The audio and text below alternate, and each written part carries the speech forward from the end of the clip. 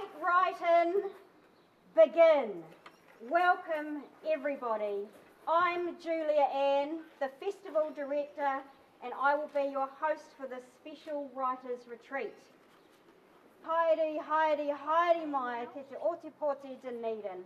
It is a pleasure to welcome you here in person in days when we spend so much time, perhaps a bit too much time, behind screens. Let us celebrate that we can meet and be writers and be free with our voices. And when I say free, I mean be free. Please, you owe it to yourself to find your voice this weekend and to get us warmed up and started, because in a few moments we're going to hear from our Mayor on this brisk spring Sunday morning. I'm going to have a practice run and we're going to do a rowdy cheer. So on the count of three, the quickest way to do this, 1, 2, 3, go, yeah! 1, 2, 3, yeah!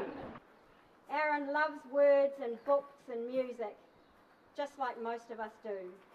And on behalf of us all, I would like to invite Mayor Aaron Hawkins to officially open the Great Write-In.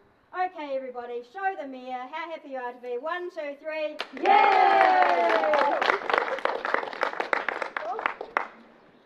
Kia ora koutou, ka mi nui ki koutou, kia ora.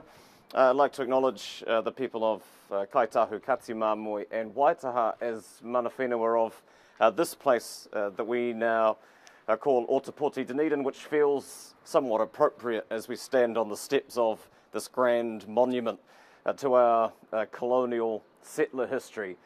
Olverston obviously has been the site of many stories and tall tales over the years, from the Thierman family's time spent here to its more salubrious incarnation as the law faculty's staff room, through to the tens of thousands of international guests that we have shown through Olverston in more recent times. And it's really exciting that it will once again, as a result of the Great Write-In this weekend, be the catalyst for a whole bunch more tall tales and short stories. And welcome to all of our out-of-town guests and to our local writing fraternity. I want to thank Julia for organising this and making this happen. It's not the easiest time to be producing and presenting events. It takes a particular kind of bravery just to try, so thank you. We're really proud of Dunedin's designation as being a UNESCO City of Literature and part of the UNESCO Creative Cities Network. But the designation itself is meaningless without the work that our community do to bring meaning to it by organising events such as this, so thank you. I also want to thank Jan and the team here at Olverston.